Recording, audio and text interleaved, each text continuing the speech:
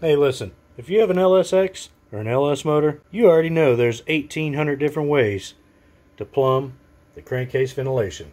So today, we're going to talk about crankcase ventilation and how we plumbed this LSX. In this episode, we show you how to make them go faster and last longer. See my vision, I'll be in it, I'ma kill it, I'ma take it all. Coming in, I'ma play it now, I'ma kill him dog, I'ma play the ball, cause I gotta go and get him and I really just need it. Tell these guys that they can beat it, I'ma give it, I'ma grab it, man, take it, never receive it, I'ma make it mine, I'm explosive like a mine, I've been working every time, yeah, I do it on the grind, I'ma shine, yeah, every single day, I'ma kill this competition, cause I'm going so insane, hey, I really go so insane, yeah, I guess really ran through the pain, but I'm just back on my path, and I fixed it, now it's really okay. So I ain't gonna waste my chance and just my time. So I'ma be a monster, I'ma kill him, this is mine, yeah.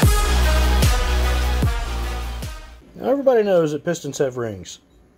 The rings go right here, and they have gaps. And the gaps, well, they compress and they open. But there's an interesting thing that some people may not know about pistons and piston ring and gap. When a piston goes up and down in the motor, it makes a lot of wind. It makes a lot of turbulence. It would be nice to have some kind of system that would get that turbulence out of the crankcase to help that piston move faster and to help these rings seal better from the bottom.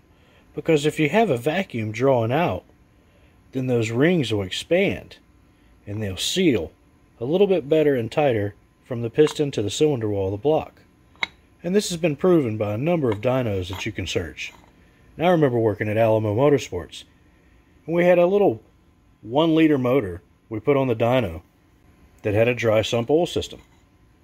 And when you took the oil cap off that system and dynoed that car, it lost 3 horsepower at the tires every time. Put the cap back on, it gained 3 to 5 horsepower every time. So crankcase ventilation is very important. O'Reilly Auto Parts. Ow! I got these pipes, man.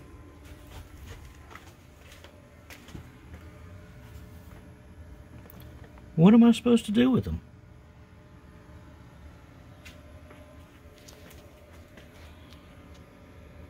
So we got this Catchcan. And we spent about $30.80 on hose,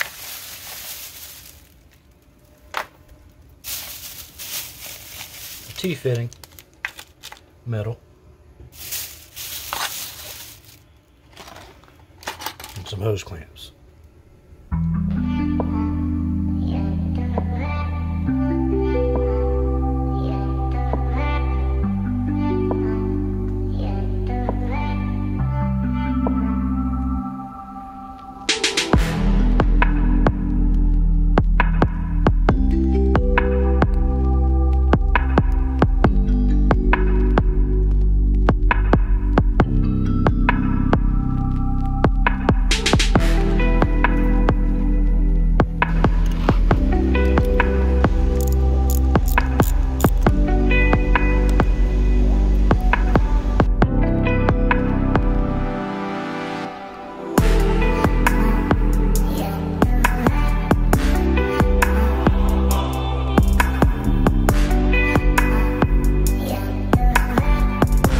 Now, a lot of people on YouTube will tell you that I have to shave, and that's true.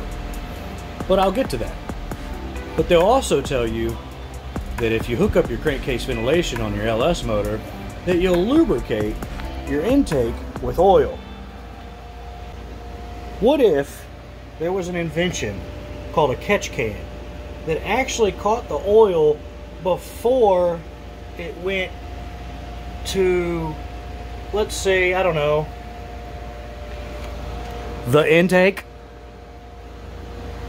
Then you wouldn't have to run your crankcase breather away from the motor, right? Because it wouldn't be lubricating, because all the oil would be in the can and not in the intake. So let's go ahead and use the Catchcan for its intended purpose.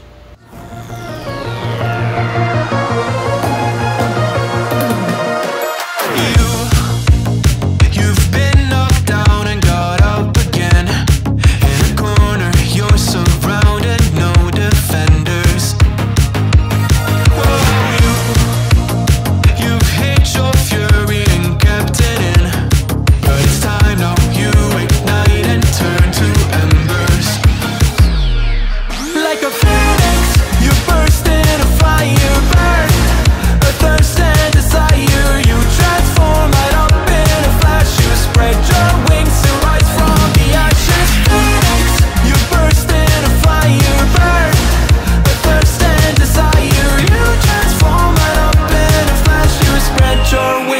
rise from the ashes.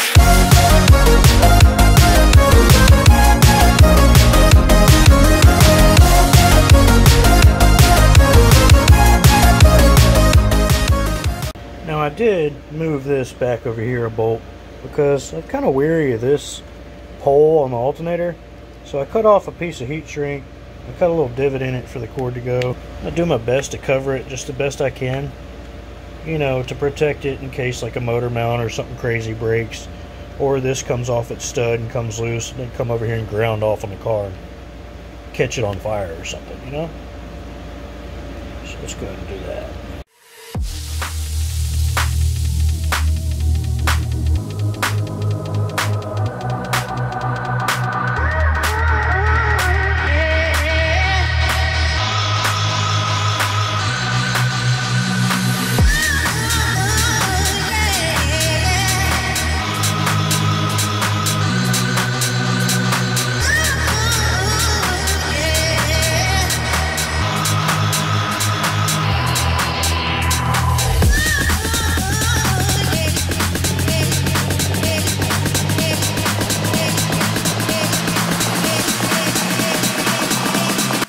Probably put a drip of super glue right here on the metal contacts and the heat shrink just in case it starts wiggling loose.